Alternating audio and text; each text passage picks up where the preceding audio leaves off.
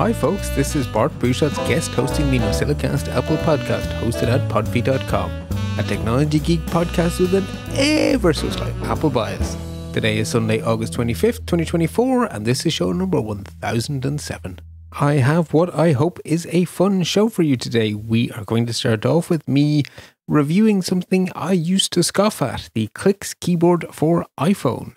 Then we have a guest segment very kindly sent in by listener Kurt on the Termius mobile terminal app for iOS and iPadOS. And I'm back for another hardware review to do with fitness, specifically the RPM cadence sensor from Wahoo. Then we have a lovely dumb question from listener Linda on VPN versus iCloud Private Relay.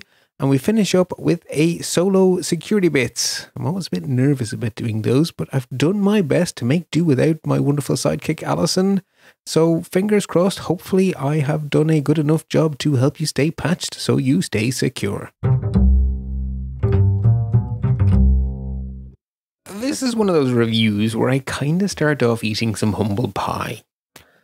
I was definitely one of those people who said that a keyboard on a phone is a very silly thing and Apple is dead right not to have one and only an idiot would want to have a hardware keyboard. I'm sure I said that. I'm sure younger me said that. Either way, I'm going to review a keyboard for an iPhone. So yeah, those of you who remember me being so scoffing and dismissive, yeah, you get to say I told you so. Okay, NosillaCast rules. After apologizing and eating one's humble pie, one must state the nature of the problem to be solved. What is the nature of the technological emergency? Yeah, just thought of that. Anyway, for me, the problem to be solved is that I like to get a fair bit of exercise every day. I don't feel good if I'm sitting still. Also, a little bit of ADHD and sitting still isn't my thing. So I actually do better writing while walking. And it's kind of a skill to look simultaneously at your phone and around your phone so you don't kill yourself. But I'm pretty darn good at that skill at this stage. But typing on a touchscreen with no feel while walking, which is an inherently mobile thing, isn't efficient. I think the Alison approved word is fiddly. It is fiddly to type while walking on an iPhone. A hardware keyboard with actual buttons would be less fiddly. And like I say, scoffed for years. But a company called Clix released a hardware keyboard modeled on the old BlackBerries. And initially it was US only. And much to my surprise, it got very positive reviews from people I trust online. That surprised me. But it was US only, so I sort of went, yeah, whatever. Okay, so what? Then, two things happened within about 48 hours of each other. Clix announced that they were making their keyboard case available worldwide, and John Gruber posted a follow-up blog post to say, I'm still using mine, I still love mine. Okay. I have yet to go wrong with a Gruber recommendation. I do actually have a problem to be solved here, and they've literally just become available outside of the US. So I ordered one. So I have, for the past 3 or 4 months now, been the owner of a Clix keyboard for the iPhone 15 Pro Max, basically the biggest possible one you could have because I'm a Founder Edition. I have it in bright yellow Founders Edition for my 15 Pro Max. It is neither small nor subtle. But hey, if you're going to do something that you're eating humble pie about, may as well make it obvious. Anyway, the show notes were entirely typed on that keyboard while out walking. A true test of the problem it's supposed to solve. So let's start by describing the core features of this keyboard. So it is a flexible rubber case that goes all the way around your phone. And on the bottom of it, below your phone, you have a BlackBerry-style keyboard. There's no numbers row. You have the absolute bare minimum number of possible physical buttons to allow you to type the 26 letters you need and a few symbols. And it really is intended for a touch typist because the home keys have the little sticky outy nubbly bits so that you can feel them. So you can actually touch type on this thing. And the keys are very mechanical. It's called the Clix keyboard because the little roundy keys have a really pleasing mechanical click. They feel robust and solid. They're nicely rubberized, so they're nice. And they're even backlit, which, you know, granted in July and August isn't that much of a thing, but you know something, December, January kind of is the thing because it's dark by 4:30 p.m. So yay. If you grew up in BlackBerry land, then, or in the BlackBerry days where you had physical keyboards on the BlackBerries anyway, so not basically before BlackBerry's dying days when they failed to do touch, then you're going to feel right at home with the concept of a 1, 2, 3 key. In effect, you have 2 shift keys. So every key on this keyboard has 3 meanings, which is why it's possible to have a usable keyboard with so few physical buttons. So the shift key, so without pressing any modifier, you have ABC all the way up to XYZ. And then the shift key gives you uppercase ABC all the way up to XYZ. And the 1, 2, 3 key gives you the digits and the punctuation symbols, all of which are shared with one of your letters from A to Z. There are a small amount of additional buttons, but really it is a small amount. There's also a very nice cutout on the back of the device for the giant camera bump on the 15 Pro Max to pop through. They also have versions of this case, by the way, for the other iPhones 15 and 14. So you need to buy the case to fit your phone because it is a keyboard case. And also, as well as the nice cutout for the camera bump, there are also overlays for the physical buttons on the iPhone, and they work really well. They feel good and they work reliably. So they basically are buttons over buttons, but they work. So if we swing back to the keyboard, we have a small number of non-letter keys, and they're all arranged along sort of a C shape around the left, bottom, and right of the letter keys. So there's nothing across the top of the letter keys. You have the top of the phone and then the letter keys. So the non-letter keys you have going anti-clockwise from the top left is a shift key, for the obvious reason that we want to get our uppercase letters. The 1, 2, 3 key I mentioned to give us our digits and symbols. There is a globe button that changes your language if you have multiple languages installed. And when combined with the 1, 2, 3 key, it will also toggle the backlight on the keyboard.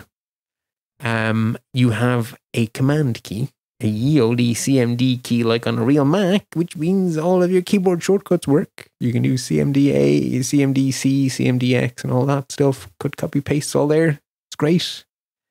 You have a relatively big spacebar, certainly easy enough to hit. You have a physical tab key. If you're writing a lot of markdown, a physical tab key is nice. You also have a key to toggle on and off the soft keyboard, and why that's important will become obvious in a moment. You have a dictation button if you're, in a place where that's the thing you want to do. You have a return key, and you have a backspace key. That is it. The case connects to the phone using a USB-C connector that is basically, if you sort of imagine it, you have the case goes all around the phone, but actually above the keyboard, stabbing up into the phone is this USB-C connector. So the way you actually connect it is you bend the case back slightly because it's rubber. You slip the phone into the USB and then you sort of pop the top over the camera bump side of the phone over the top. And then to get it out, you basically push the camera bump through and then pull. It's hard to describe. They give you a diagram when you onboard. It works really well. It's very easy. Which I guess the onboarding gives me an excuse to say there is an app. You don't need the app. If you just want a keyboard, just use the keyboard. The app serves 2 purposes. It onboards you, giving you nice instructions, and it lets you tweak the advanced settings. So the most important setting that I found is you can choose how bright to make the backlight And they will tell you that if you make the backlight really bright, you will drain the power from your phone more because you're lighting up the keys more.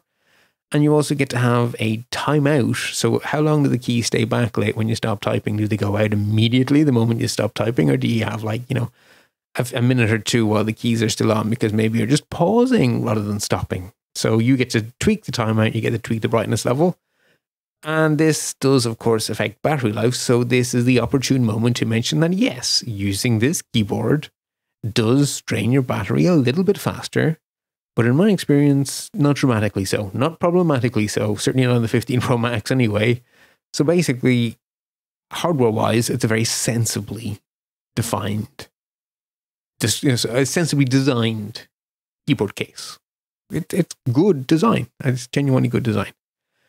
The packaging also very Apple-like and stuff. So it feels good and it feels appropriate for an iPhone.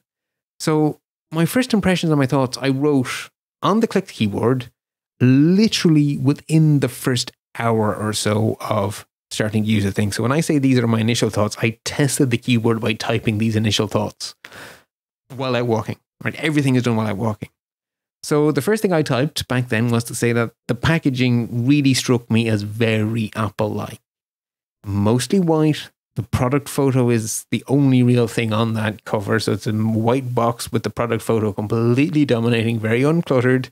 And like Apple boxes, it's easy to open. It's got a well-labeled pull tab thing and no faffing about with shrink wrap and having to find cardboard cutters and stuff, or trying to find a sharp fingernail and failing, or using your keys to stab into the box. None of that faffing about. Very straightforward. Pull this tab here that's really clearly labeled. This thing slides out. It's just like an Apple box. It was really easy to open. The onboarding is fantastic because when you pop, you open the box following the really obvious arrows and you just take out the case, there's a giant big QR code, like auga, auga, giant QR code, scan me, scan me, scan me. So you scan the QR code and it gives you the app. And the first thing the app does is it walks you through how to safely insert the phone into the case and remove the phone from the case. And it gives you a little tutorial for those people who didn't grow up in BlackBerry land and therefore don't know that you have effectively an extra shift, a shift and an Uber shift or a symbol shift or whatever you want to call that 1, 2, 3 key. So for people who didn't grow up in that world, having that little tutorial is really good. And again, it's a really simple, nice, doesn't take forever. You don't feel, oh my God, I'm being forced to watch a tutorial. No. It's just a really nice onboarding experience. I thought it was very positive, and I have no patience for these things. The next point I noticed within the seconds of starting to use this case is that I have a command key on my iPhone now. Command H brings me to the springboard or the home screen. Command space lets me search for an app, just like I'm used to. It's really cool having cut, copy, and paste shortcuts on my phone these days. And you know something? A tab key is actually really useful if you use things like Omni Outliner and stuff. It's fantastic for outlining apps like Omni Outliner and that tab key. So that surprised me how useful that was. Always, always, always having a return key is really handy for social media stuff. Especially in apps that make you hit the 1, 2, 3 key to get to the return key, and then you hit it once, but you want a blank line, then you have to hit the 1, 2, 3 key again on the soft keyboard. Very annoying on soft keyboard sometimes to have new line characters in your social media posts. Not when you have a physical enter button you can just whack away at your heart's content. Also, when you're not using the keyboard to keyboard, like on a Mac, space means scroll. So if you're reading RSS feeds and stuff, because you're trying to keep up with the security news, you can just tap, tap, tap, tap, tap on that little space bar, or that rather generous space bar, and it will nicely scroll you through the article. That's kind of cool too. And that was me done, hey, they were my very, very first impressions within the first hour of using anything, but not all of my first impressions were good. And in fact, the pain points I hit early on are the only pain points I hit. So basically, I hit all the pain points almost right away. So the first thing I noticed that was not so much to my liking is that I discovered, by not being able to, that I am a spectacularly big user of the press and hold the spacebar soft key which then turns the soft keyboard into a trackpad and lets you move the cursor around. I do that all the time. I didn't know how much I did it until I couldn't, because you can't do that on a hardware keyboard. It's not a trackpad. Your software keyboard can pretend to be a trackpad some of the time. A hardware keyboard is a hardware keyboard. The next thing I noticed is this is not going to matter to US listeners, and it won't matter to UK listeners, but that small subset of you who speak English but don't live in England, in the United Kingdom, once the soft keyboard sees your language as ENIE or ENUK, basically EN not US, what is labeled on the keyboard as the octothorpe, the pound symbol, is in fact the British pound symbol, as in the currency symbol, not the two parallel lines each direction at a slight askew angle. No, the bloody pound sign, as in the sterling pound sign. That's great in the UK. Not much good to us Euroland folks who also speak English. So, okay, fine. I get over it. I tolerate it. When I need the apps where I need an octothorpe, they tend to be my Markdown editor, and my Markdown editor gives me a row of icons above the soft keyboard, and when you use a hardware keyboard, you still get the row of icons. It's just the software keyboard vanishes, so I actually have my octothorpe available to me. It took me a moment to notice that actually this was not going to be a big deal, but it nonetheless, when you're in an app that isn't designed to write Markdown and you want to write Markdown, you don't have the bloody octothorpe. Again, won't be an issue for Americans because you folk can just use the key labeled as the octothorpe on the hardware keyboard, but not for me. The other thing is, the only way to add emoji, and I'm very fond of emoji, is to switch to the software keyboard. And the really, really silly thing is that if you have the emoji keyboard up, there's a search box inside the emoji keyboard. And the only way to do that, to search in that search box, is to use the soft keyboard. Because if you use the hard keyboard to try to search the emoji in the emoji keyboard, what that actually does is dismiss the soft keyboard completely. Because the normal behavior when you have any hardware keyboard plugged into an iPhone is that if you start typing on the hardware keyboard, it dismisses the software keyboard to save you the screen space, which is what you want most of the time, unless you're trying to search emoji. So you need to bring up the soft keyboard to get to the emoji, and then you need to continue on the soft keyboard to search for the emoji if the one you want isn't in your regularly accessed folder, which for me, 99% of the time it is. I'm not that imaginative at using emoji. I use the same ones a lot, so my regular use is usually okay. And then the other thing that happened to me once, and only once, and I can't reproduce it because I thought, ooh, this could be a feature, not a bug, is once. Now I have at all times, because I have family in Belgium, and I speak fluent Flemish/Dutch, and I can even type in it with the help of a spell checker. So my phones and my Macs have two languages enabled at all times, English and NL, or Dutch, NL-BE, which is Dutch. And once only, my hardware keyboard ended up in the AZERTY layout instead of the QWERTY layout. Freaked me out because I thought for a moment, until I recognized the key pattern, that something had gone terribly, horribly wrong and the whole thing was corrupted. But no, it was just AZERTY. I hit the globe icon and everything was perfect. And I thought, oh, maybe I can use the globe icon to intentionally shift between AZERTY and QWERTY. Never made it happen again. In months and months and months of owning this case now, it has never, ever, ever been an AZERTY case ever again. But that one time within the first hour of opening the thing, it briefly went into AZERTY mode. Don't know how to do it again. So if I wanted to, I'm stuck.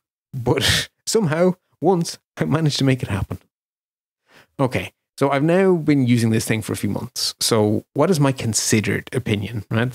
All of that was within the first hour. And the really amazing thing is that within the first hour, I basically figured this thing out. Because when I went to write my considered opinion, I didn't actually have to add in any more pain points or any more cool points. I got those within the first 30, 40 minutes of using the thing. And they were accurate. what I have discovered is a nuance to the use case. When is it worth the effort of carrying around this case? And the answer is the Clix case is way better than the soft keyboard for first drafts, for writing a lot of text all at once without stopping. Just flow.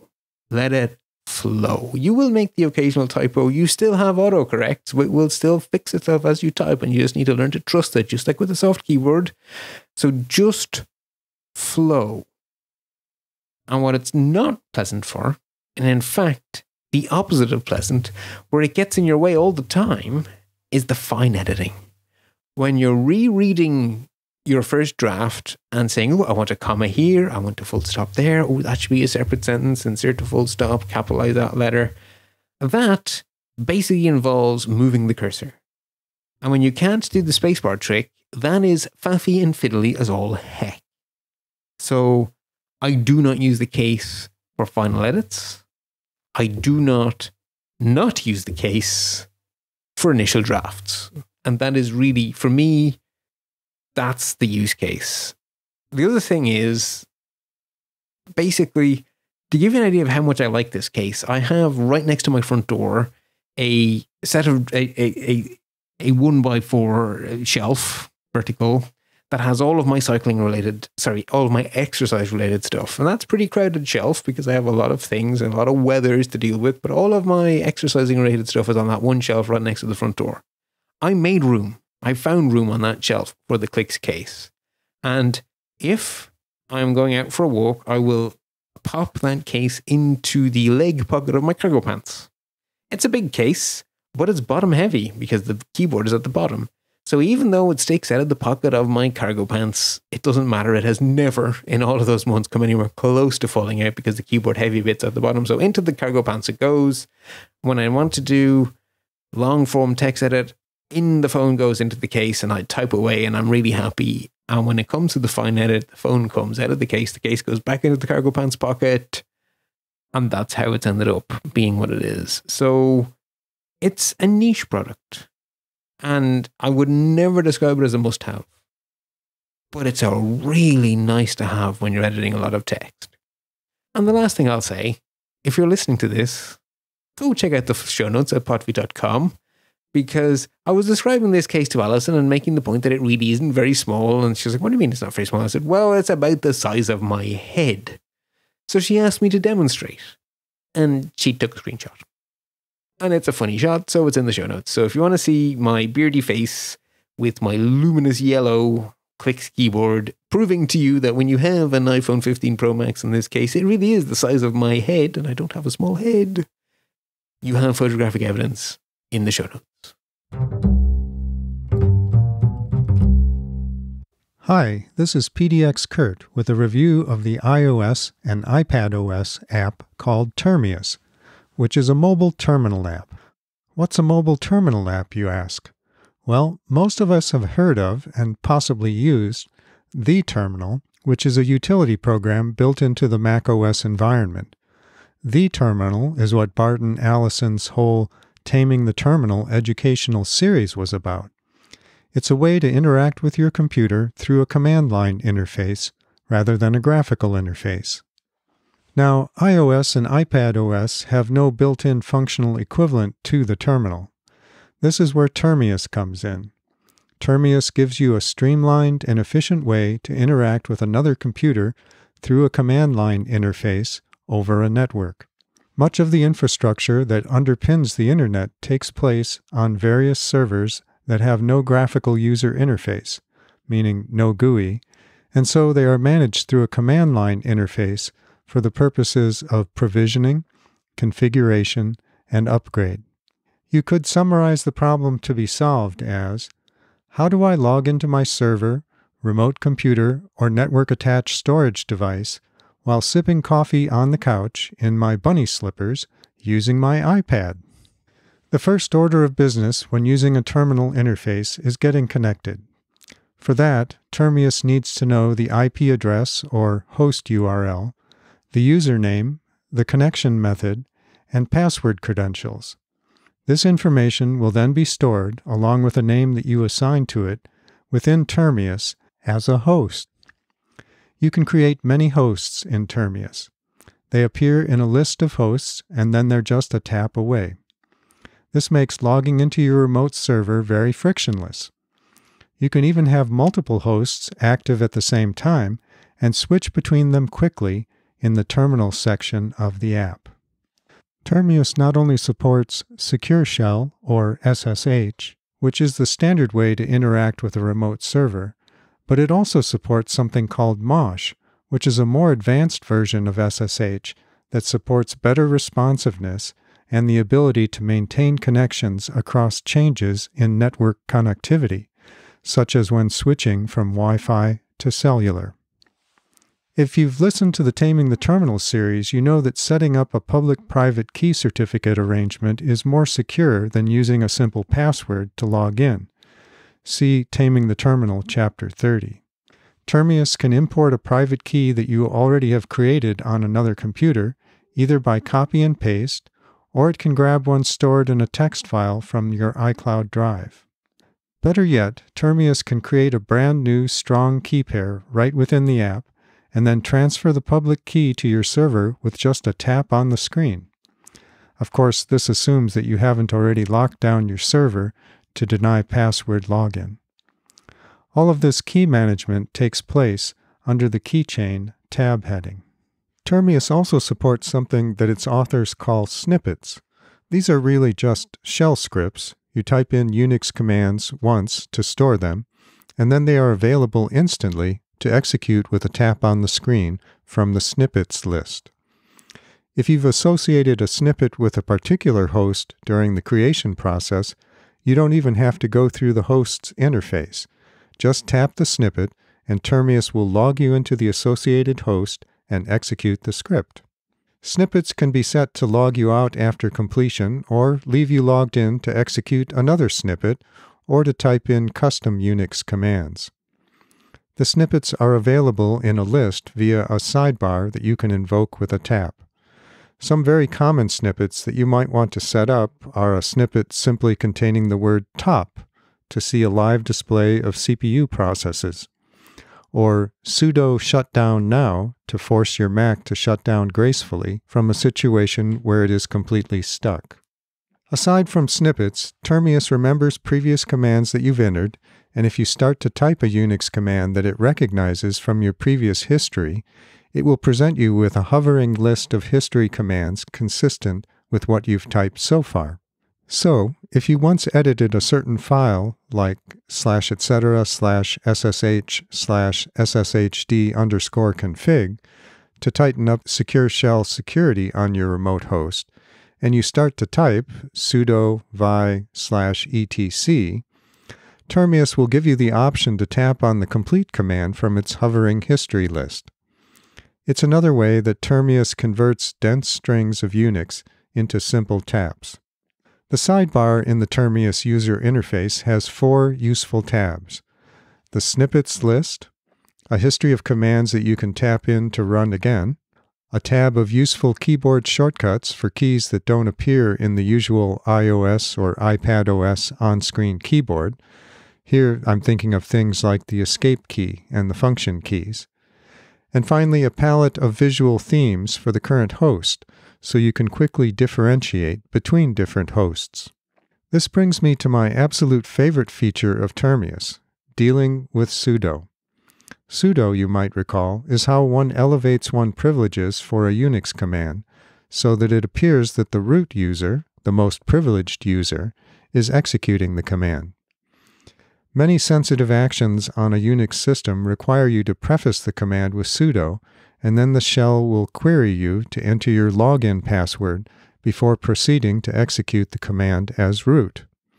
Using sudo in a terminal normally forces you to switch apps to your password manager, authenticate to open the app, look up the password in its database, then either copy or paste it or briefly memorize it long enough to be able to enter it. But recall that you stored a user password when you created a host, so with Termius it just takes as little as one tap to paste in your stored user password.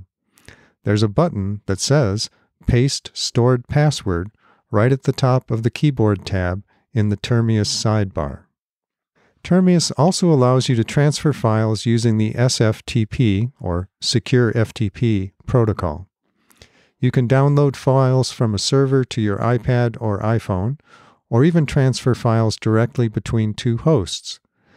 The SFTP interface has two panes. Within each pane, you can tap on folders to drill down, or tap on the path at the bottom of the pane to move up the directory tree. Once you find a file that you want to transfer, you swipe left, gently, and you'll get options to copy, change permissions, as you would with chmod, rename, or delete the file. If you select Copy, it transfers a copy of the selected file to the other host in the other pane. The reason I say to swipe left gently is because if you do a big swipe, you'll just quickly delete the file. Curiously, the one thing that I could not figure out how to do was end an SFTP session. The built-in documentation tells you how to do all kinds of things in the SFTP interface, but it doesn't tell you how to break the connection. This is kind of consistent with my general impression of the documentation. The app itself is super well thought out and implemented, but the documentation seems to lag a bit behind or is sometimes incomplete. For instance, the February 2024 release of Termius supposedly includes AI support to convert natural language queries to Unix commands, but I could find no reference to the feature in their support documentation. I'm guessing that AI only works with a paid subscription.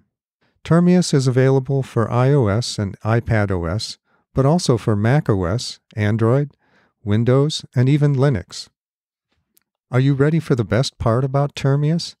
Everything I've described so far, including multiple simultaneous host support, key certificate login, snippets to automate repetitive tasks, SFTP file transfer, pseudo-pasting convenience, and more, is functional in the free version of Termius. It's crazy, I know. So what do you get with the paid version, which, by the way, is not cheap at $119 per year?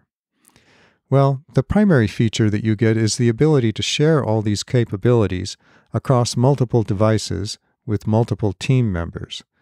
You also get some convenience features like a cloud vault for data, synchronized credential sharing across devices, and sharing a terminal session.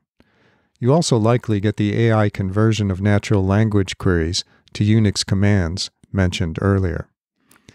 So if you're part of an IT team managing a fleet of servers, you can set it up so that everyone on the team has the same management access and the same snippets using Termius across any of their supported client devices. But for those of us who just operate solo on our cloud instances, remote Macs, or network storage boxes, the free version is incredibly useful.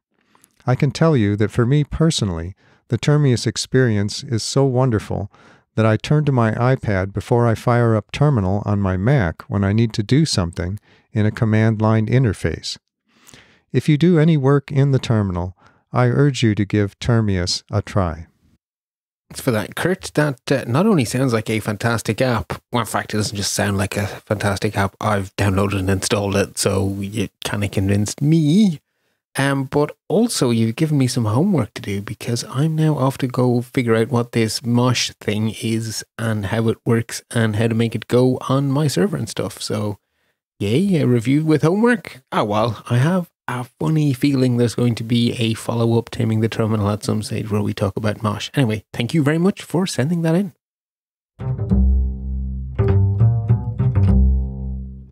Last summer, I discovered the joys of using a Bluetooth health sensor with an Apple Watch when I started using the Wahoo ticker heart rate monitor while out cycling. And at the time, I did a segment for the NosillaCast on that, link in the show notes. So having constantly updating and accurate heart rate information actually helped me to exercise better. And I'm happy to say that a year on, I still use it. Every single time I jump on the bike, I have my Wahoo ticker on my arm and it continues to work well for me. I've heard actually from a few Nacilicastaways that they've had a few of those break. So maybe I'm just really lucky that I have mine still working. I'll just knock on all the wood here. But anyway, I decided this summer to take things up a step and add a second directly Bluetooth connected fitness tracker to my cycling routine. Again, I'm connecting it straight to the watch. No faffing about with any sort of other stuff. Now, this is the Nacilicast, so we of course are talking about problems to be solved. And the ticker fit actually mostly solved a problem, which at the time I think I thought it probably fully solved, but I've since realized only partially solved it. And I now think I've finished solving the problem with this new toy, the Wahoo Cadence RPM. Okay, so this is, like I say, the Nacilicast. So let's actually define the problem to be solved before we dive into what this little sensor does. So what I didn't understand before my fitness journey is that when you exercise well, you actually finish exercising feeling more energized and better than when you start exercising. But this only happens when you exercise well. And well is not a synonym for hard. Now, it's kind of difficult to explain what I really mean by that. I'm kind of left saying, well, you know what, when you feel it, by basically that kind of good exercise, I call being in the zone. And with the help of the Wahoo ticker from last year, I definitely spent more time in the zone in the past year with the ticker than before without it. But even with the good, accurate heart rate sensor, I still every now and then would have a day on the bike where it just wouldn't happen. I just wouldn't get into the zone. I'd set off about a half an hour in. I'd noticed that my calorie burn was way lower than expected. My heart rate was lower than normal. And I would instinctively try to fix this problem by cycling harder. Basically, push harder on those pedals. But it didn't work. My pulse would stay too low, my calorie burn would stay lower than normal, and I would feel crappier and crappier until I got home feeling drained rather than energized, and on the whole, pretty cranky. And I wanted to stop that happening. Now, I now understand, with the benefit of hindsight, what was going wrong. And the reason I now understand it is because I got extra data thanks to the Wahoo Cadence RPM I'm going to be describing here. What I now know is that there was a negative feedback loop starting. And now I know how to nip that negative feedback loop in the bud. But the reason I couldn't do it before was because I was missing an absolutely critical piece of information.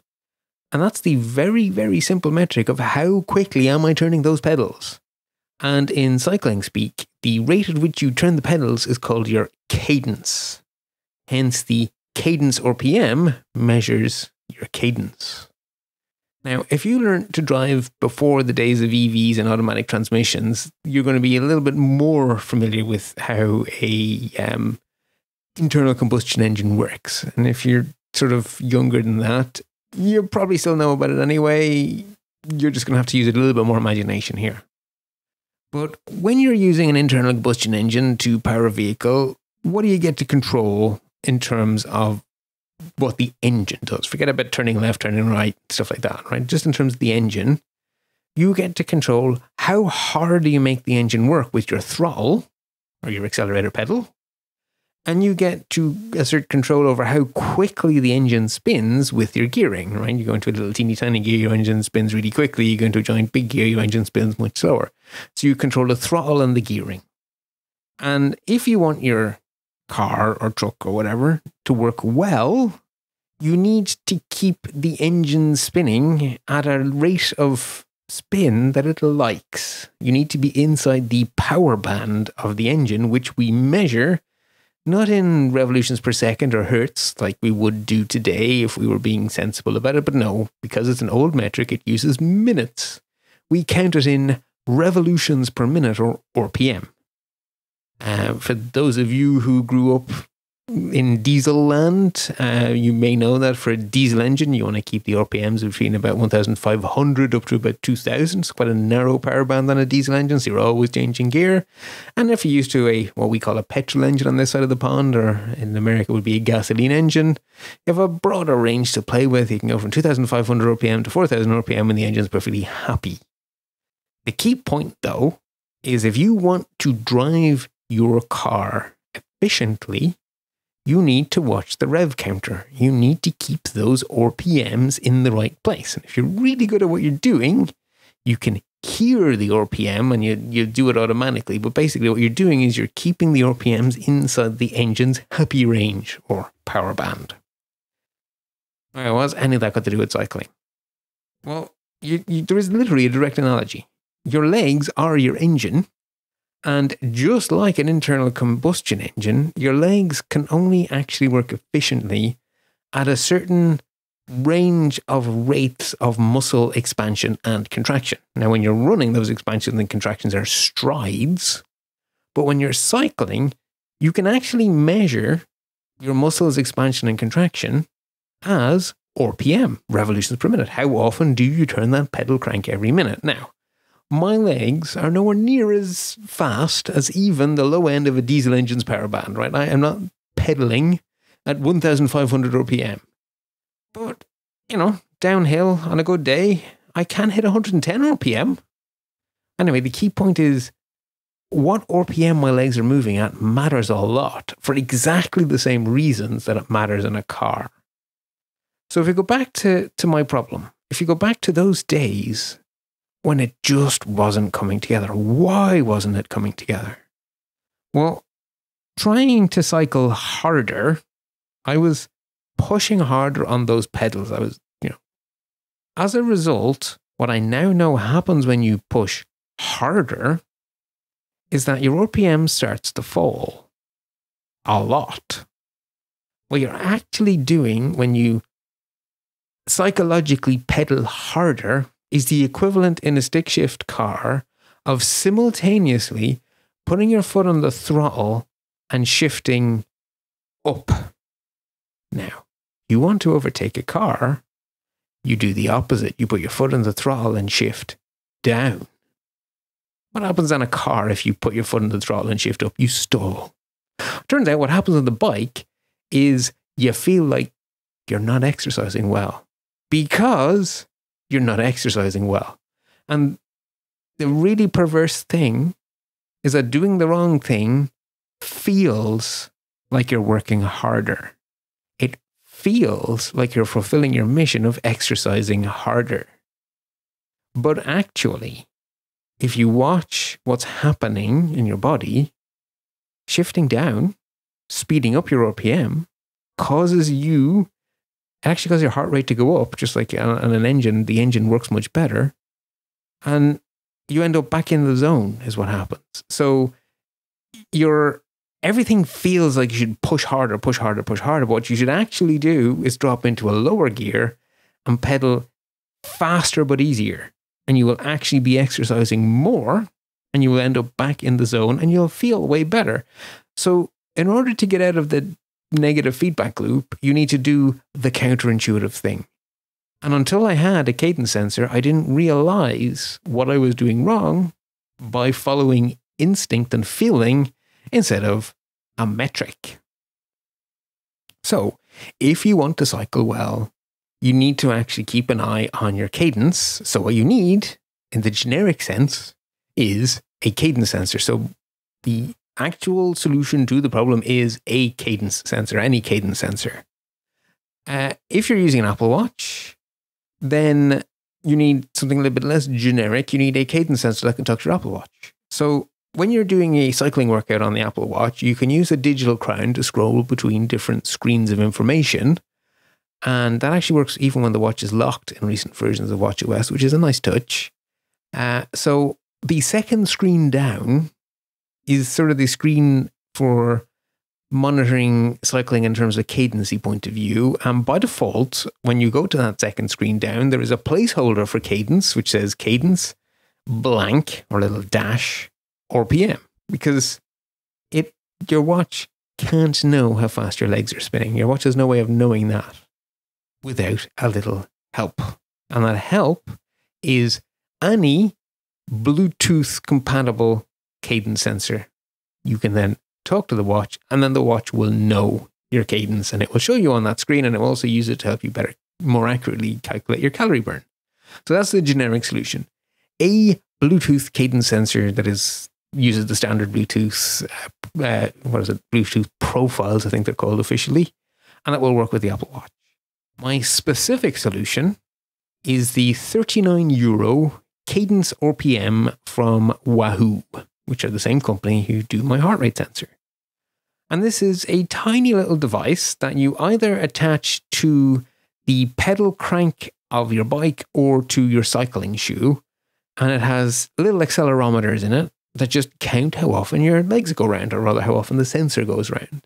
And then it talks to the Apple Watch over Bluetooth LE. And when I say little, I do mean little. It's a small black pill. According to Wahoo's website, it has the dimensions of a whopping 1¼ inches by 3/4 of an inch by 1 inch, which is length, width, and height. And just to really mess with everyone's heads with those very imperial widths and heights and depths, it weighs 7 grams. That's on the EU website, by the way. I don't know why they thought we'd like it in inches. There we go. As I say, a whopping €39 on the EU Wahoo store, so not an expensive device.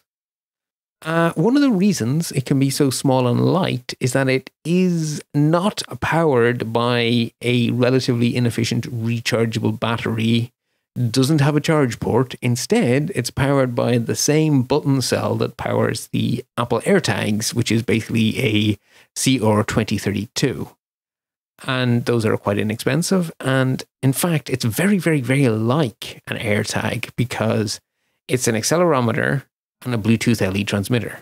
That's basically all an AirTag is, although an AirTag has a speaker. So an AirTag actually needs a little bit more power. And just like the AirTag has an expected battery life of about a year, according to Wahoo's website, the Cadence RPM has a lifetime of about a year until you need to change that button cell. And now, being very, very fond of my Apple AirTags in this house, we have a lot of CR2032 button cells, so this works out great for me.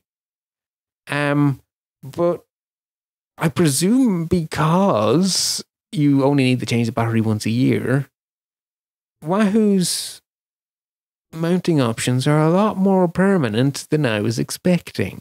So for your €39, you do actually get 3 mounting options, which is kind of cool. And if you choose 2 of the 3, you end up attaching the sensor to the pedal crank, and you're actually going to need some consumables each time you replace the battery, because when I say pretty permanent, I really do mean a pretty permanent attachment. But okay, we'll dive into those details in a moment. So let's back up a little bit. Your sensor arrives and you open the box. What have you got? You have 1 sensor and 3 mounting options. 2 of those 3 will attach the sensor semi-permanently to the bicycle side of the pedal crank attached to the front gears. Why so specific? Well, you could try attach it to the other pedal crank or the other side of either pedal crank, and what you will find is if you attach it on the outside instead of the bicycle side, your cycling shoe and or your ankle will rub off the thing as you're pedaling, so actually that's just not going to work. So it has to be on the opposite side of the pedal crank as your feet. Most bikes have actually a very tight tolerance between the inside of the pedal crank and that bit of the frame that connects the axle where your pedals are to the axle where your back wheel is. So if you tried to stick it on the bicycle side of the pedal crank where there are no gears, you'd probably whack it off the frame on every spin. So the place where you have a pedal that sticks out from the frame is the place where the pedal is on the outside of the gears. Because, well, the gears have to fit. And so that's the perfect place for the sensor to go. It's basically above the gears. Your other option is to attach to your shoe, because your shoe is on your pedals going round, round, and round. So on the one hand, if I attach it to the bike, then it's like, oh God, that's a fair semi-permanent, but okay, once a year, just once a year. Now, if you have one bike and one pair of cycling shoes, then I would actually say you're better off sticking it to the shoe, because the shoe mount is less permanent than the bike mounts. But if you have two pairs of cycling shoes and only one bike, I'd go with the bike. Or you could be like me. I have two pairs of cycling shoes because it often rains here. So the reason I have two pairs is because I want one pair to be drying while the other pair is getting wet in the winter. And I have two bikes as well. So I have two shoes and two bikes, because I have my hybrid bike for cycling on dry roads, mostly in the summer. And I have my mountain bike for wet roads in the winter, or no road, going off-road, going on trails. So I have two bikes and two pairs of shoes. I solved this problem by buying two sensors. Remember, they're 39 whopping euro each. So my solution was two sensors. So let's look at those three mounting options. So the shoe mount, you have basically, it's a little plastic caddy, and it's designed to slide over the Velcro strap that your typical road-style cycling shoe has. Your road-style cycling shoe will have 2 or 3 Velcro straps across the top of the shoe. And this will slide over any one of those straps. And then you slide the caddy over the strap, and then you clip the sensor into the caddy. And this has the advantage that you can clip it out to replace the battery. So it really isn't the scary semi-permanent kind of thing you have to do with the pedal crank.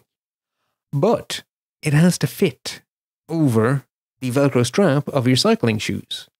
My mountain biking shoes have no straps. They have ye olde laces, because they're designed to look like plain old.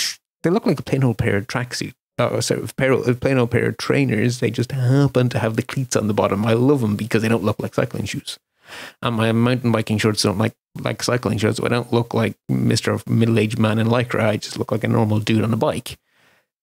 But I can't attach the sensor to those mountain biking shoes. I do have a traditional pair of cycling shoes as my other pair of cycling shoes, and they're a 2-strap rather than a 3-strap variety. And what I have is 2 very wide straps instead of 3 narrower straps. And none of the straps are narrow enough for the caddy.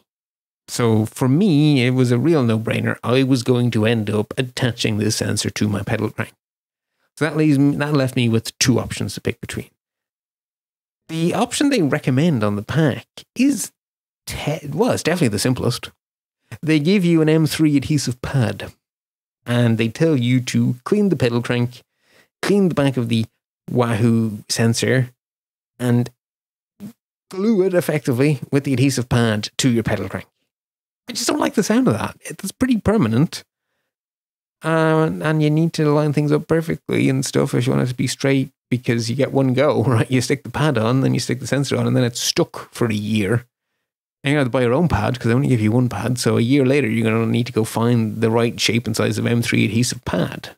And you have to get it off as well to get the battery out. That just didn't sound like a good idea at all to me. So I really, really did not want to glue a sensor to my bike. So that left me with the third and final option, which is a very nice little neoprene sort of recovery holdery thing that you pop the sensor into. And this little neoprene case or whatever has little holes through which you can feed little mini zip ties. And you get 2 free zip ties, and you basically zip tie it to the pedal crank. And this is great because you can stick the ties in, keep them loose, slide the sensor until it's absolutely perfect, double check it's all lined up and it's not going to catch on anything, and then yank those zip ties tight and snip the ends off.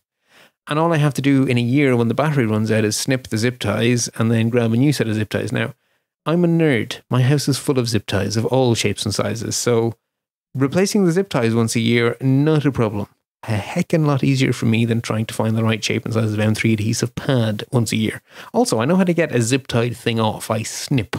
Not really sure how to get an M3 adhesive pad stuck thing off to replace this battery. So anyway, long story short, If you can, slipping it over your shoe with the little shoe caddy sounds amazing. I just can't. So I went with the zip tie option. Looks fine to me. Okay, so how does it actually work? Right? We now have this thing zip tied to our pedal crank. Now what? Well, you wake it up by moving it. You just move the sensor and it will wake up. The first time you use it, what you need to do is open the Bluetooth settings thingamabob on your Apple Watch and tap on the Wahoo sensor to pair it. And that's it. That's it done. There are no buttons on this thing, by the way. If you move it, it wakes up. The only thing it has that approaches a user interface is a single blue LED light that tells you, hello, I'm awake. And when you will almost certainly trigger it by unboxing it, and you'll see it flash blue at you, and you go, oh, that's what it looks like when it flashes blue. And other than that, basically, when you start cycling, it will move, it will wake up, it will repair with your Apple Watch, and it will just work. So basically, the user interface is ignore it. Once you've paired it once by just jiggling it to wake it up and then going into the Bluetooth settings app and pairing it, that's it. You don't have to worry about it anymore. It just works. And I should also mention, so I'm using it over Bluetooth because I wanted it to go to my Apple Watch, but this thing is actually, they call it a dual band sensor. It also talks over a different wireless protocol called ANT+. And the ANT+ standard is basically the wireless standard that won out in the cycle computer world. So before we had smartwatches and smartphones, you would have a dedicated little cycle computer strapped to your handlebars, zip-tied probably to your handlebars. And you used to have sensors. You'd put one on the fork and a little magnet on the spoke that would go by the sensor on the fork, and that would count the revolutions of your wheel. You'd program in the measured circumference of your wheel, and it would basically do some multiplication. So my wheel went around 4 times. I know that each time it goes around, it's 1 point whatever meters. Therefore, the speed is currently blah. And if you had a really nice cycle computer, it would have a second little cable that you would run down to another little sensor. You'd have a magnet on the pedal crank and the sensor sitting somewhere on the bike frame. The pedal crank passes by and it would count the pedal turns. So then you have a cadence sensor and a speedometer. And you would have these very thin, delicate little wires running from the pedals and from the front fork up to the cycle computer, and you'd zip tie them really diligently and really carefully to your bike, and then you'd snag them on something and snap them anyway. I hated the days of wired cycle computers. So as soon as wireless technology became practical, all the cycle computer makers started making up their own wireless technologies, and initially they made them up, and so every different company would have a different standard, and that was awful. That was the Wild West days. But those Wild West days ended before Bluetooth LE was invented, and they ended with everyone adopting ANT+. So while in the smartwatch and smartphone world, Bluetooth LE has won the day, in the cycle computer world, ANT+ has won the day. So the fact that this little Wahoo sensor for a whopping €39 will talk ANT+ or Bluetooth LE is kind of cool. So it means pretty much everyone can play along with this sensor. So that's kind of, I mean, there's not really much more to review about it. It counts how quickly your pedal goes round, you stick it on, and to use it, you just use it. So to one extent, I could stop here, but actually, I started off by describing a health problem. So let's circle back. Let's actually look at what I learned about cycling RPM. So I had the brainwave of doing 0 reading before I started using my new sensor. I was pretty sure I wanted to know my cadence, but I went out of my way not to do any reading. I didn't want to know what was good, what was bad, what was normal, what was advisable. I figured the internet's probably full of people disagreeing with each other. I didn't want any of that clouding my head. What I wanted to do for the first week while I had the sensor was just watch. What do I do when I'm not being self-conscious? What do I do when I'm not watching? When I'm not trying to assert control? What's my baseline? Where am I starting from? What might I be tweaking? What behavior might I be trying to change? And what I learned is that I, generally speaking, say that in a pretty broad range of 65 RPM on the low end up to 100-ish, maybe a little bit higher sometimes on the high end. I also noticed that when I was feeling at my best, like I was exercising, not just in the zone, but just spot on, perfect, this feels good, I'm really enjoying being out on the bike, my cadence was high. My cadence was actually in a narrow little band while I was feeling good, between 85 and 95 RPM. After doing that for long enough to understand that, okay, this is a pattern. 65 is my low, 100-ish is my high, and I'm actually at my best between 85 and 95. So then I went a look at on the internet. And like I expected, people argue and disagree.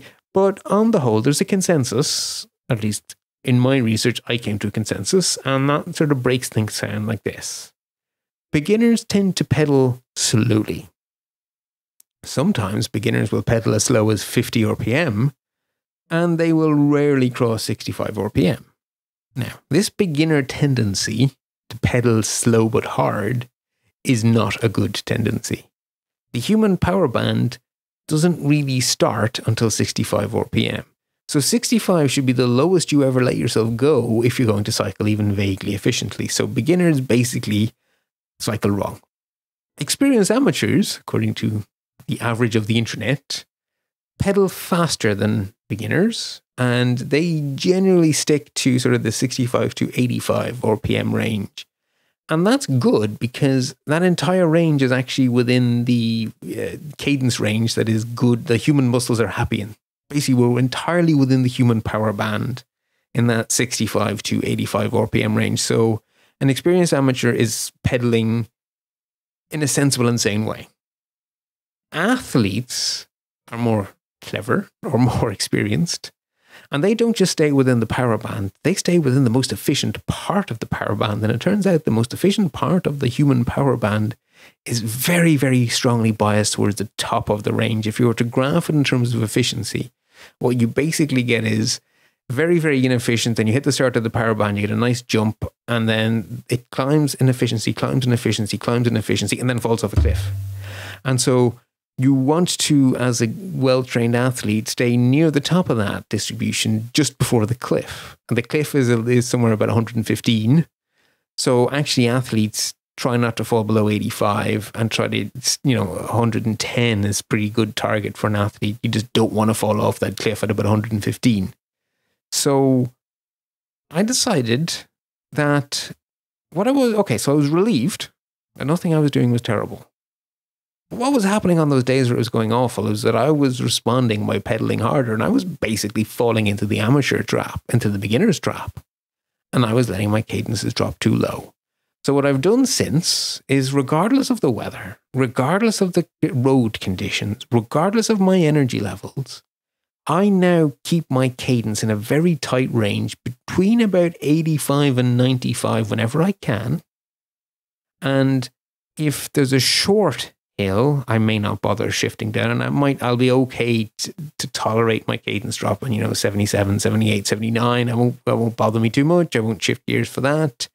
And if I'm going, downhill over the strong tailwind, I'm quite happy to let my cadence rise above 95 into 105, 106 sort of area. It's still very comfortable for me. And by doing that, I just feel so much better exercising. That 85 to 95 RPM band is just so comfortable to be in. My muscles are like, yes, this is where I want to be. This is how I want to work. This is you using me as a good human engine. And it's really, really pleasing. And when I'm not feeling great and I look at my watch and it says RPM 72, well, drop to a lower gear. I need to exercise harder by dropping to a lower gear and pedaling more freely, which feels like I'm exercising easier. But lo and behold, heart rate climbs back up and I end up right back in the zone, actually putting down more power and getting a better workout, even though it's easier. Isn't that amazing? I feel better and it's easier. So yes, I am extremely happy to have found that a cadence sensor was exactly what I needed. I am very happy with how easy the Wahoo or cadence RPM is to use. You just start pedaling and it works. And I'm a little perturbed by the fact that I've been forced to zip tie something with a battery to my bike. Plural. But okay, fair enough. I've now had them on the bike for 2 months, so I do a lot of cycling. I may not get the full year out of these things that the packaging promises, but hey, at least I'm getting 2 months, so I know for a fact I don't have to do this more than 6 times a year. Realistically, maybe twice a year, right? Anyway, I am extremely happy that I chose to spend €78 buying two €39 Cadence RPM sensors from Wahoo. They really have made my cycling better, and I am very fond of these little contraptions now zip-tied to my pedal cranks. Dumb questions. How do I? What is? How come I always have to? It's time for Dumb Question Corner. Listener Linda wrote in with a question, which I have generalized a little because she'd added a little bit more information than will be appropriate for the show. So the approximate question Linda asked is, I'm sitting in a hotel and my VPN appears to be working fine on hotel Wi-Fi. I am, though, getting notices from Private Relay saying that it is not working due to a software conflict. Which of these would be more secure in this kind of setting? So the fundamental point to bear in mind is that a VPN is a security tool. That's its job in life. It's there to provide security. Private Relay, on the other hand, is not a security tool. It's a privacy tool. Totally different thing. And that makes the choice obvious, in my opinion, because security outranks privacy. Because security is privacy plus plus. So that means a VPN is a more important tool as a security protection than the mere privacy protection of Private Relay. And of course, in this case, it's kind of interesting to note that with a VPN, you're tunneling all of your traffic securely through the VPN, which means that your IP address is obscured. And that's all Private Relay does, is obscure your IP address. So with the VPN, you actually get everything you're getting from the Private Relay, and you're getting the extra encryption provided by the VPN. So again, if you have to choose between a VPN and iCloud Private Relay, then I would definitely say choose the VPN. That is a much more powerful tool than Private Relay.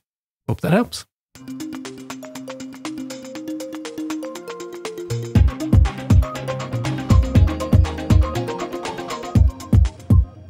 Okay, so this is the thing I don't like very much, a solo security bits. So given that it's the silly season when there's very little news anyway, and given that Alison isn't around, I've decided to set the bar quite high for inclusion in this installment. And I've actually taken a deep dive that I probably ordinarily would have done this time, and I'm going to do it next time with Alison because I think it will really benefit from a conversation instead of a lecture. So bearing in mind I'm not going to be including every single possible story I could, but just the really important stuff, let's get stuck in. So starting with some follow-up from previous stories, we have mentioned a few times the minor little mega catastrophe of the CloudStrike bug that took out, the Windows machines and a whole bunch of really major companies and airlines and things. When last we met our hero, or anti-hero, or villain, they had released an initial investigation. So basically very, very preliminary results on what went terribly, horribly wrong. And they have now followed up, as I expected they would, with a much more detailed analysis. If you would like the details, then you will find a link in the show notes to an article on the Hacker News, which has an analysis of, as I say, a lot of detail.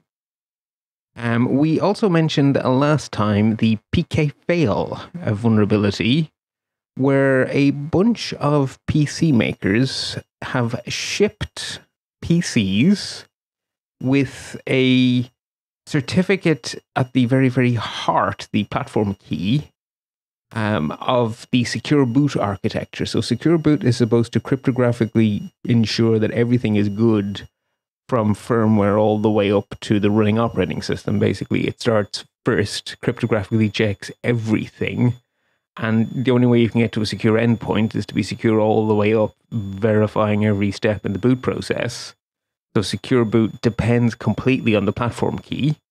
And one of a company, we're not entirely sure who seems to provide many major manufacturers.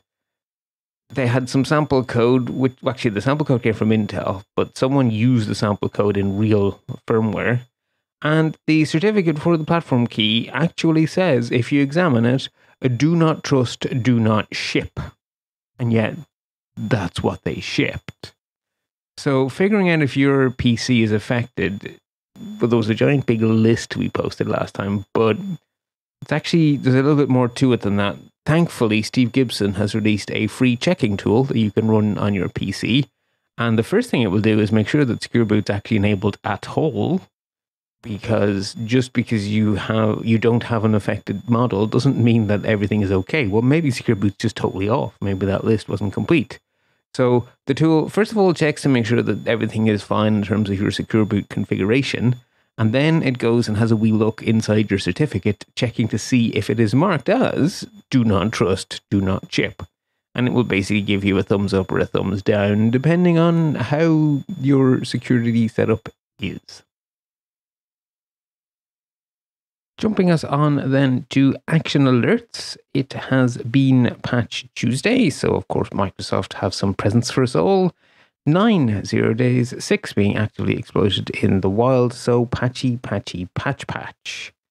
Microsoft haven't fixed everything that we know about. There is a bug which definitely has the corporate world rather worried, which is the ability for some malware already on your system to downgrade Windows back to an older patch level, which is interesting. Microsoft are working on remediating that. I don't think this is something for home users to panic about. Well, there's nothing really for home users to do apart from don't get malware on your PC, and then it can't elevate itself by unpatching Windows. So I just kind of watched that one for a while. And a little caveat, so this Patch Tuesday, it has those 9 0 days, so you really should patch. But if you run Windows in a dual boot environment where you have Linux and Windows booting on the same machine, and you use Grub 2 as your Linux bootloader, and your version of Grub 2 is not patched against a known CVE issue, which actually allows for a secure boot bypass, then this Windows update will may break your dual boot because it includes a security rule to stop insecure versions of Grub from booting. So Microsoft had intended for the installer script for the Windows update to not protect systems intentionally running a broken version of Grub or an unpatched version of Grub, but their detection logic was off, which is why some systems that were booting fine weren't booting fine after the update. There is a workaround. I would say, why are you running an insecure bootloader? But hey, what do I know? Anyway, 2 links in the show notes to different articles related to it. It's not the end of the world if it happens, whereas the 9 0 days in an unpatched Windows could well be the end of your digital world. So I would say patch and then deal with Grub if you need to. Google have also been busy releasing updates. We have a 0 day in the Android kernel, which is being actively exploited. That is one of 46 vulnerabilities patched in their most recent Android update. If you can, patch.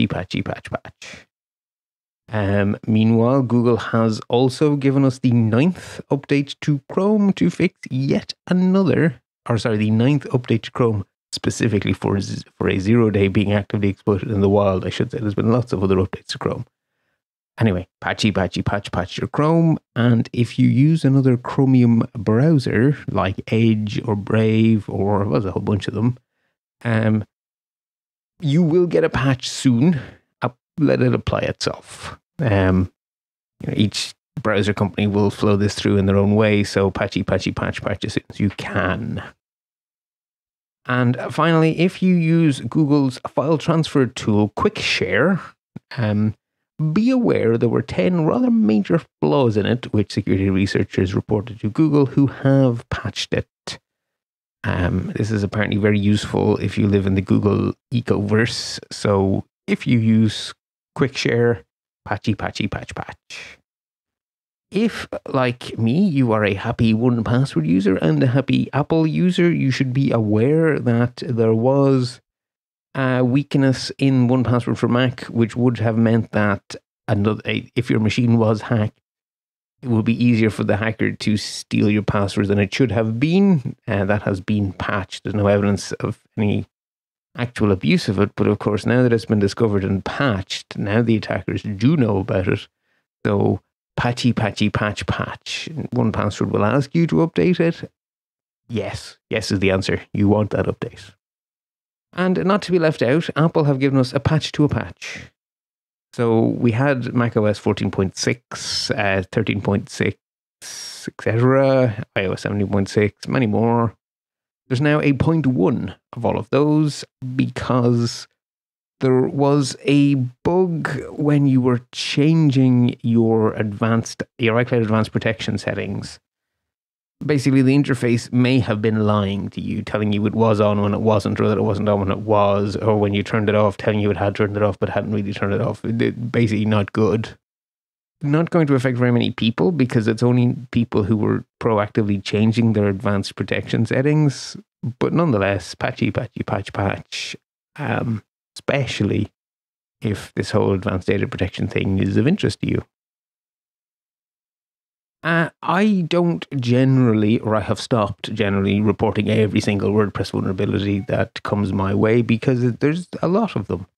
But I do also know that we have quite a few people who listen who are also WordPress operators, who run their own WordPress in some way.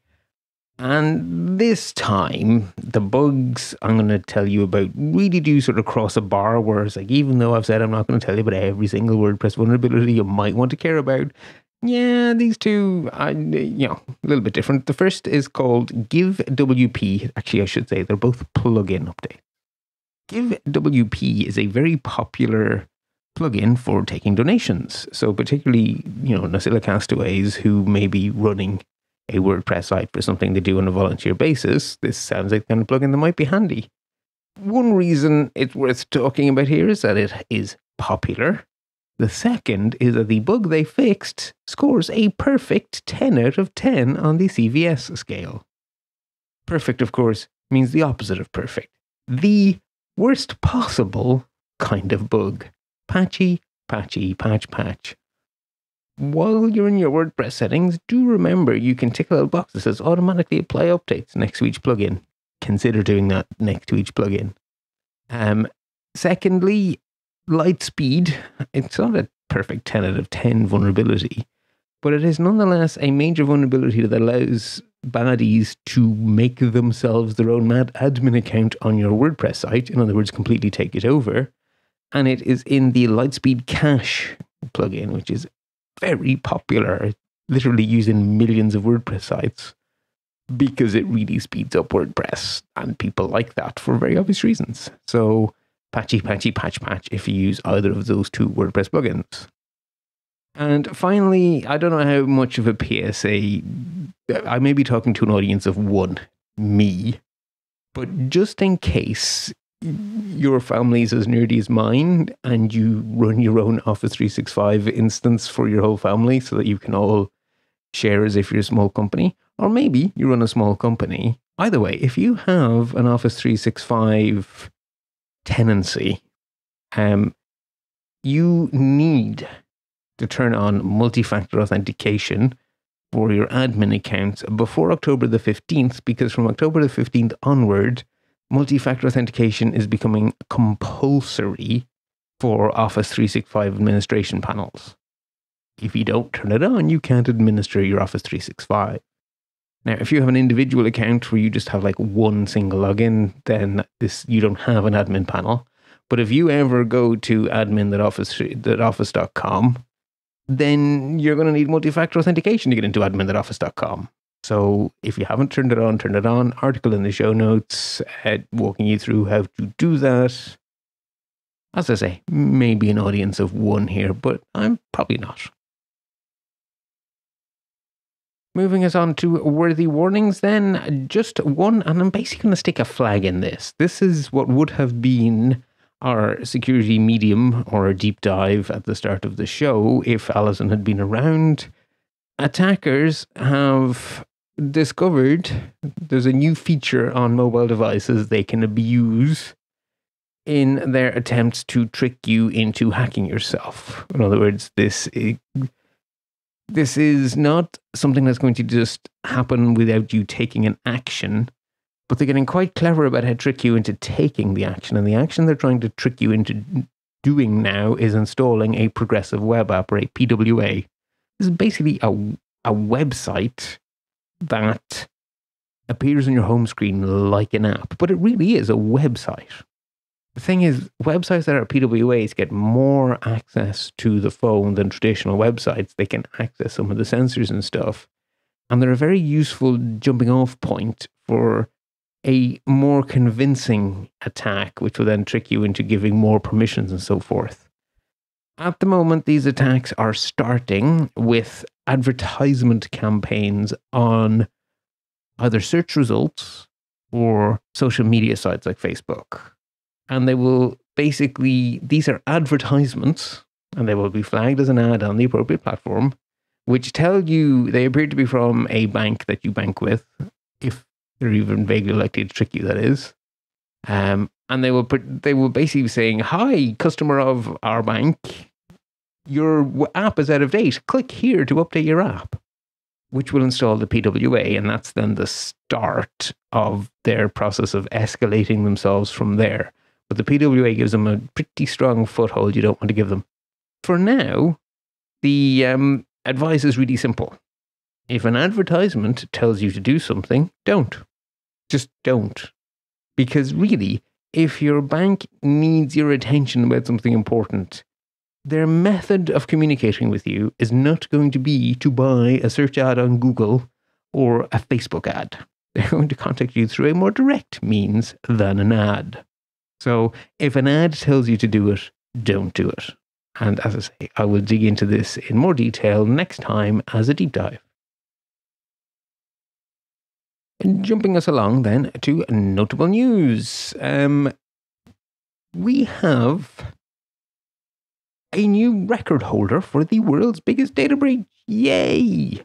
It is the National Public Database is the name of the company that was breached. In retrospect, an extremely apt name because their database now is public, and I'm afraid it really is quite national.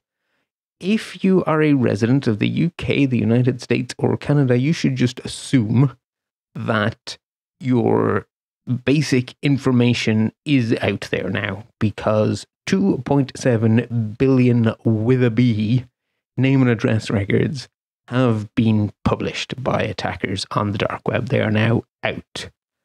The vast majority of these have social security numbers. There are not 2.7 billion people living in the United States, United Kingdom, and Canada combined. So this is not 2.7 billion hacked people. This is 2.7 billion records, because most of us have lived at more than one address. And this is a record for every name, address, social security number pairing, or name and address pairing. And the information in and of itself is not sufficient to do identity fraud on its own. And if we lived in a universe where there hadn't been 20 kabillion other data breaches, each leaking different little pieces of our identities, then this database leaking wouldn't be the kind of problem that it is. But there are lots of other data breaches. And the information here is enough to marry together the snippets from all those other data breaches. So I would say if you are a citizen of any of these countries, you should just assume that you are at risk from identity theft. And no one's quite clear on what the right advice is for the Canadians or the Brits, but there is a very strong consensus in the coverage of this story that I have seen that if you are a resident of the United States, the advice is that you switch your posture in terms of your credit record to keeping it frozen by default. So freeze your record as a matter of course, and then do a temporary unfreeze, or a thaw, as I'm going to call it, as and when you need to apply for credit. And by default, leave it frozen. You don't have to outrun the bear. You just have to not be the lowest hanging fruit when there are literally millions or billions of human beings who can be attacked here. You just want to not be the easiest to attack. If your record is frozen, they will probably move on to the next person who hasn't frozen their record. If you'd like some more detail about what just happened here, because it's quite a complicated breach, Troy Hunt has a detailed write-up. And if you're wondering, well, how could a company lose this information? There is an anecdote, shall we say, a datum shared by Brian Krebs on Security that explains just how little this company care about cybersecurity. I don't know if it's incompetence or just not giving out anything, but one of their affiliate sites literally had a zip file on their public web page with their admin username and password. And in fact, a list of all of their account passwords for all of their quote-unquote customers, and they all had the same default password. This is a company that doesn't know or doesn't care about cybersecurity. So it's not surprising they lost 2.7 billion with a B records. Security researchers have also found a bug that we now know has been around for 18 years. It has the fun name 0.0.0.0 day. It's not a 4 times bad 0 day, but it involves the IP address 0.0.0.0. This is not a legal IP address. This is the network address of the entire internet.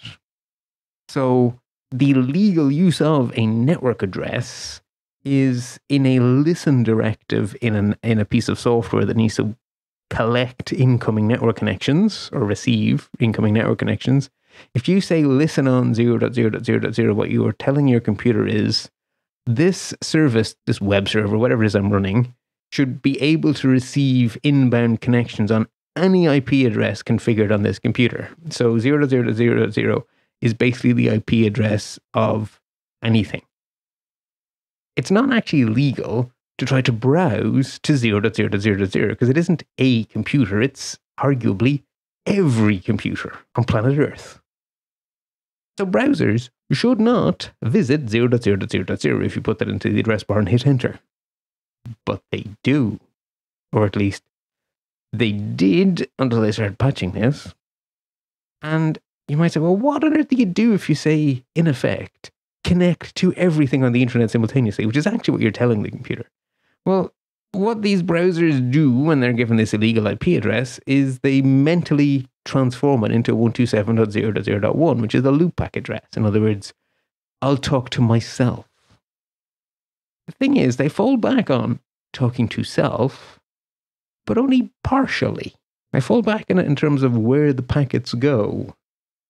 They don't fall back on it in terms of what shields to raise. Because attacking locally listening servers, you can run various apps like things for managing Docker containers that present their user interface as a quote-unquote web page running on 127.0.0.1.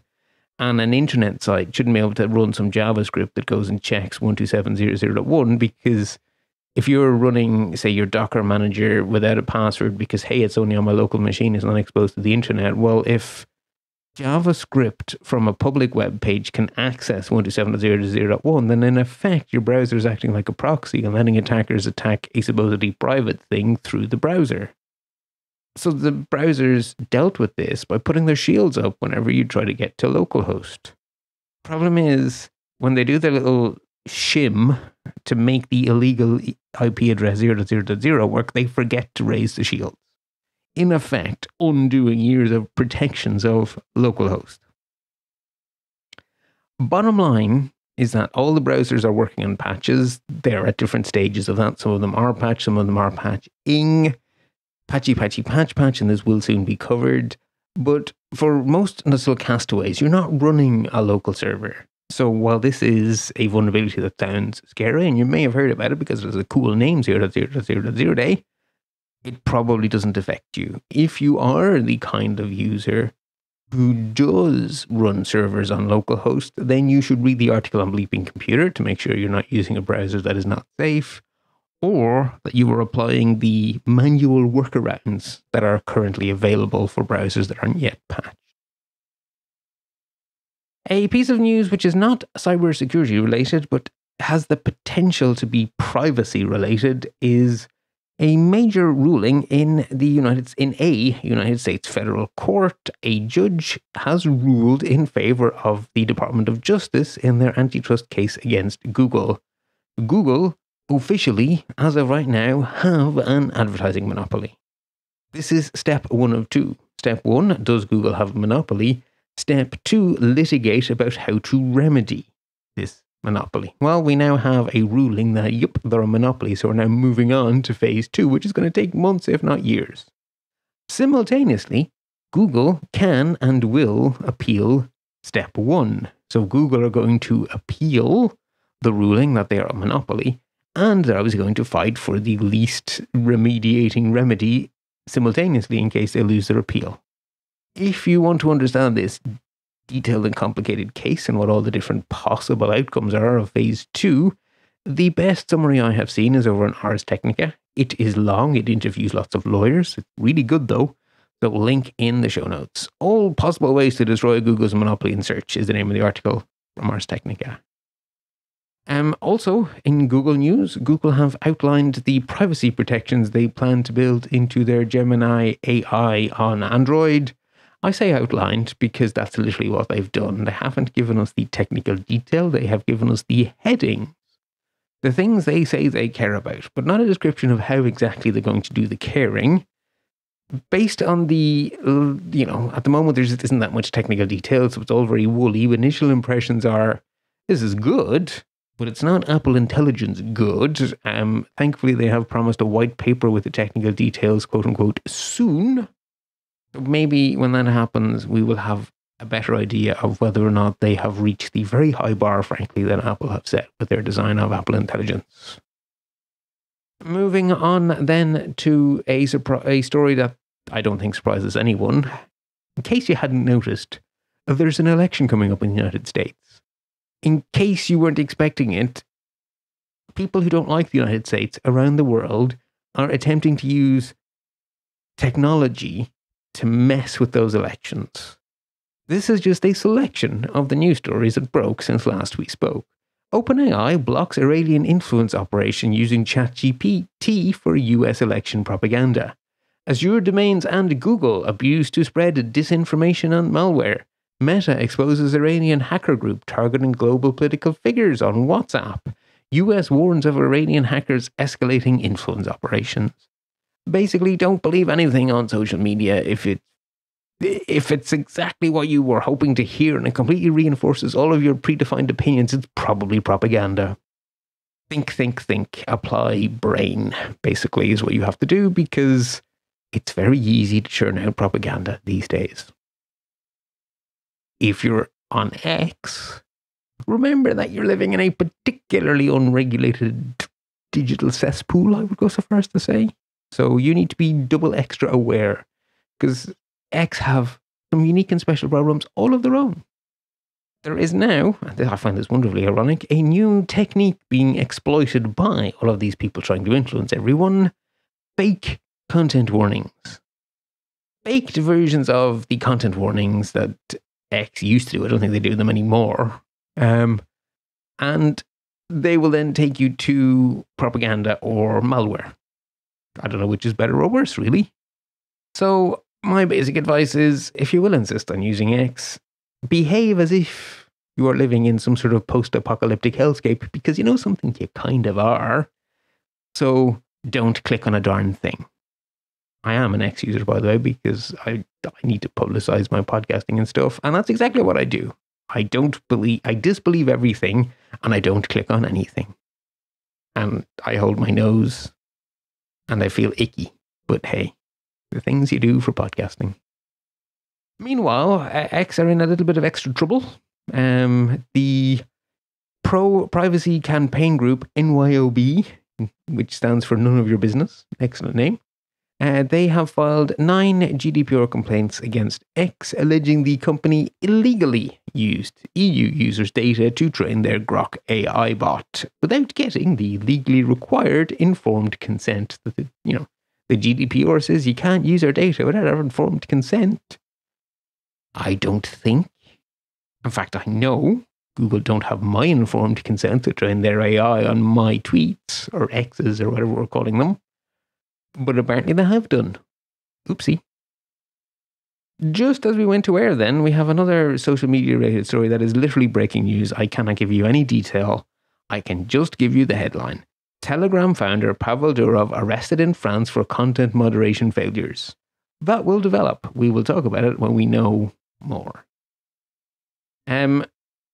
Something you should perhaps bear in mind when making risk decisions while you're traveling. Do I leave my camera in the hotel room or do I bring it with me? If I leave it in the hotel room, is it safer than if I'm wandering around the streets of wherever I am with the camera strapped around my back? Well, that trade-off has become more difficult because of the news that a hardware backdoor has been discovered in the RFID cards used in hotels and offices around the world.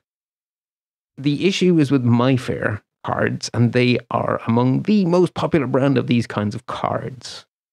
The one thing I can tell you from my experience with MyFair, because I'm afraid to say I have experience with MyFair, generally speaking, the brand name MyFair is on the back of the card on one of the lower 2 corners in very small writing.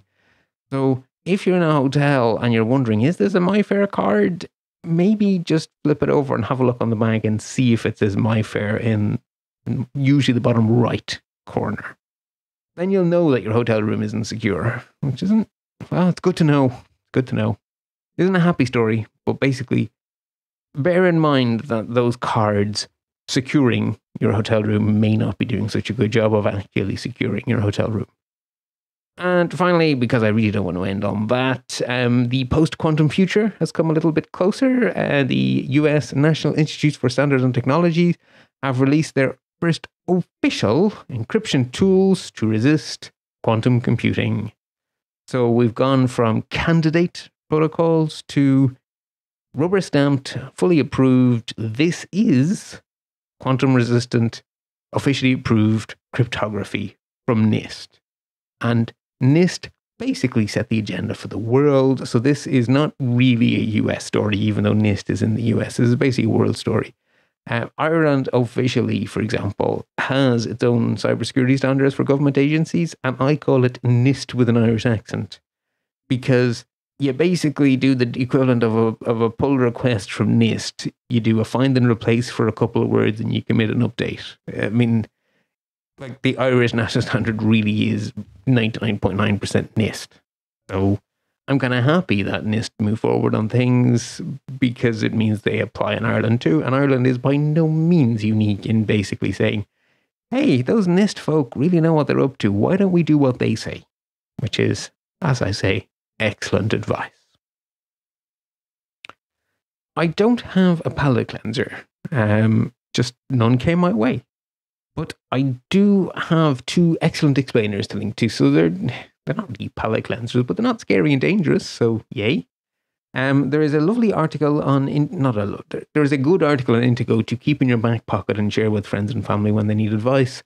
What to do after data breach and how to avoid getting hacked in 9 easy steps. I'm not sure the steps count as easy, but it's good advice. And what definitely is purely good advice, a nice article from Apple Insider, how to use built-in network security features for Mac, iPhone, and iPad. I would say for a lot of Nosilla castaways, this is just a review of what you already know, or what you mostly already know, but it's a good little place to collect it all together. It's worth having a read to make sure you haven't forgotten anything. And another useful one to keep in your back pocket to share with friends and family when they come looking for advice. Righty-ho, I'm going to draw a line under it there for this solo security bits. I hope I haven't confused you all too much. I'm very much looking forward to having my trusty sidekick back with me next time when we are due a deep dive onto why PWAs are now being abused by attackers and some advice for not falling for it. Until then, you of course know what to do. Stay patched, but you stay secure. That's gonna wind things up for this week. Did you know you can email Alison at alison@podfeed.com anytime you like? If you have a question or a suggestion, just send it on over. Remember, folks, everything good starts with podfeed.com. You can follow Alison on Mastodon at podfeed.com/Mastodon. If you want to listen to the podcast on YouTube, you can go to podfeed.com/YouTube. If you want to join the conversation, you can join the amazing Nosilla castaways over on the Podfeed Slack at podfeed.com/Slack. You can also support the show at podfeed.com/Patreon with a one-off donation, with a regular donation, or you can do a one-off donation at podfeed.com/PayPal. If you want to join in the fun of the live show, you'll have to wait until Sunday, September 8th to head over to podfeed.com/live when Alison will be back broadcasting live at 5 p.m. Pacific time, where you will be able to hang out with the friendly and enthusiastic Nosilla castaways. Thanks as always for listening, and remember folks, to stay subscribed.